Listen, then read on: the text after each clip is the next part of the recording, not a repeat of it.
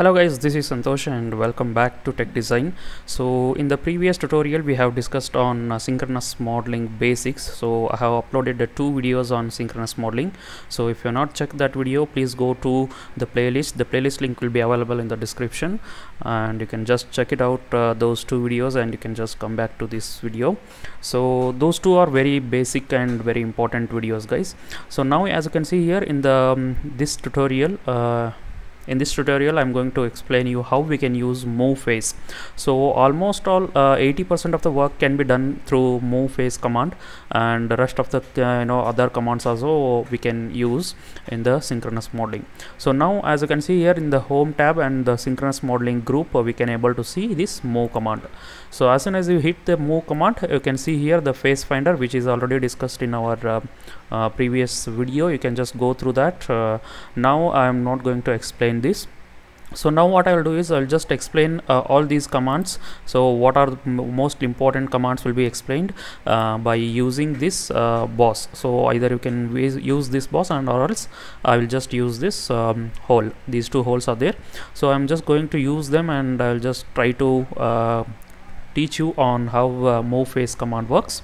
So now what happens is, say it shows us to select a face. So what I will do is I'll just go to drop down and boss or pocket faces. So I'll just select this boss. So now as you can see here, as soon as you select a single face, the entire feature will be selected because of this filter. So now you can see here, now there are multiple options, the way how you can transform feature from one place to another place. So before going to distance and angle, I will just provide you knowledge on distance and then angle, and then we can go to distance and angle. So first of all, we will just go to distance. So as you can see here, distance, so it is asking for a vector along which vector you want to move this feature. Say for example, I will just give positive x-axis along this direction. I'll just provide. So I'll just provide the positive x-axis, and now either you can give the distance in mm over here, or else you can just drag this handle. So you can drag this handle. Now as you can see here, the whatever the boss available in this position will be moved to the new position. So this is what the magic behind this synchronous modeling, guys. It is very easy to modify the model. So but this is not a parametric model. So we already discussed what is the difference between parametric modeling and non-parametric modeling. So now as you can see, it is very simple that you just need to provide a vector along which direction you want to move the feature, and then the distance, the value you need to provide. So that is how you can just move one place to. That is how you can move the feature from one place to another place. So I'll just click OK now, apply. So as you can see here, the feature itself is moved from one place to another place. But only thing is, we will see only this command over here, move face command. So it means that it is moved from one place to another place. So now what I'll do is I'll just go to move face. So move, you can not only move these features, you can if you want to move this face, or else if you want to move this hole or anything, any feature, you can able to move it very easily. I'll just show you one of the face over here. So I'm just going to select this face. Okay, sorry guys, single face. I'll just remove this whatever the selected object, shift and select it. Okay, now what I'll do is I'll just need to select a single face. So now the direction is already given here. So along this direction I want to move, and now I'll just drag this. So as you can see here, as soon as I drag it, you can see the model is extruding along this direction. So you can click apply, and it is very easy that you can able to move in all the directions. So either if you want to make it in parametric modeling, so you just need to go into a sketcher environment inside this model, and then you need to change the dimensions, and once you finish the sketch, then the extrude will going to update. But in this case, it is a simple way where most of the designers and design engineers used to do this in this way, because they don't need a parametric model. They want it for concept design and whether to check whether our model is feasible or not. So I'll just do Ctrl Z. Okay, so now as you can see here, our feature is again in the same position. So now let's discuss on angle. So let me go to move face again. and here is an angle. So now let me select a face. So I'll just go to bosses. So this is my boss and my vector. So along which vector you want to rotate this feature. So along z direction I just wanted to move it, rotate it, so I'll just give z axis. Now you can see here specify x axis point. So you know along which point it should rotate. So I'll just go to point dialog box and I'll just between 2 points, so between this point and this point. As you can see here, this is my input point, so along which it should rotate. So now either you have a handle here, you can just drag this, or else you can provide a angle here. So I'll just provide 30 degree. So now as you can see here, the feature itself is moved from one place to another place around 30 degree. So in the same way, if you want to move it along the other direction directly, you can give 180 degree, so it will be moved from this place to this place.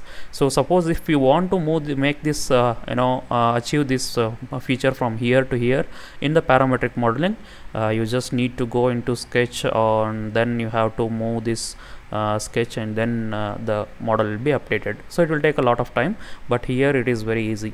So I'll just click apply.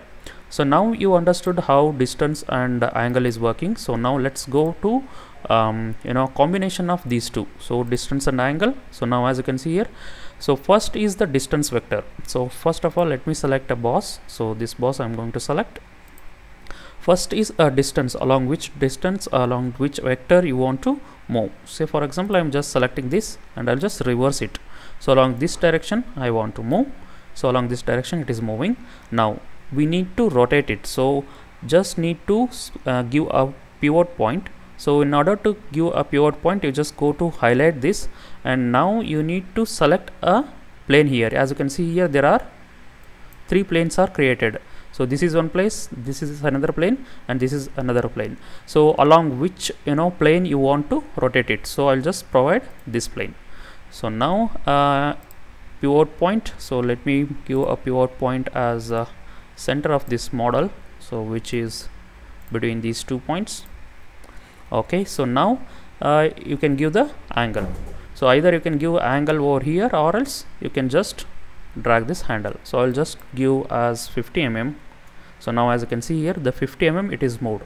So this is nothing but a combination of distance and angle. So you can give both the distance and angle in this command.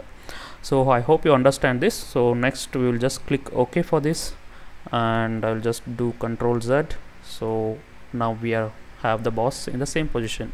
So now let's go to move, and now we will discuss on point to point, so which is very important. So what I will do is we can just go to point. So it is just you need to provide one point to another point. So the distance between the one point to another point, whatever the distance we have, so that much feature will be moved. So we'll just show you. You can see here, so this is my boss, and from point, so from this point to this point.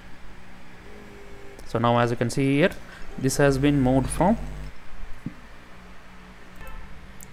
So since this point is coming on this hole, so there is an error. So let me cancel this, and now go to move command again, and I'll just select this, and now let me go to point. So now what I will do is I'll just provide an point from this point to this point.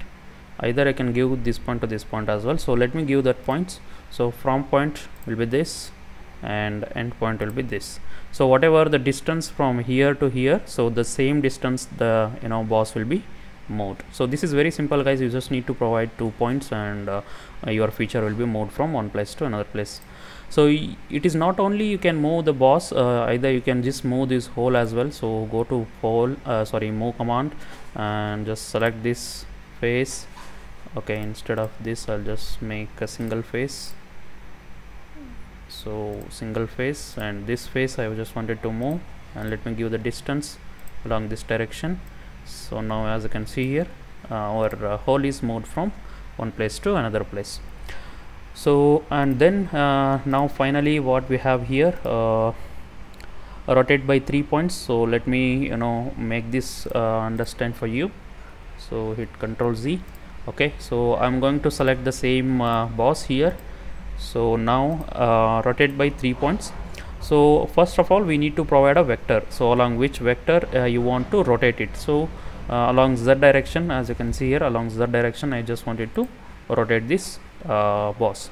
So now pivot point, so my pivot point will be center of this model, so I'll just click OK. So this is my center. And start point is this, and so my start point will be this and my end point will be this. See, now this is my pivot point and start point and end point. So now the angle between these 3 points will be 180 degree. So if I give this as an end point, so it should rotate by 180 degree from this pivot point, so it should come around this direction. So I'll just provide a end point over here. So as you can see here, once the end point is given, it has rotated 180 degree. So you can just click OK. So, and this is how it works, guys. So now let's see, go to move command, and now we have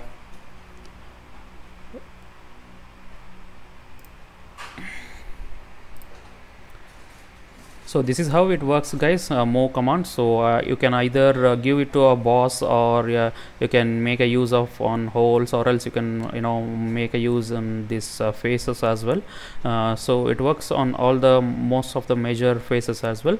So you can try it in your model, and if you have any doubts, please comment in the section below. I'll try to answer. Thank you, guys. Please subscribe to my channel and hit a like button.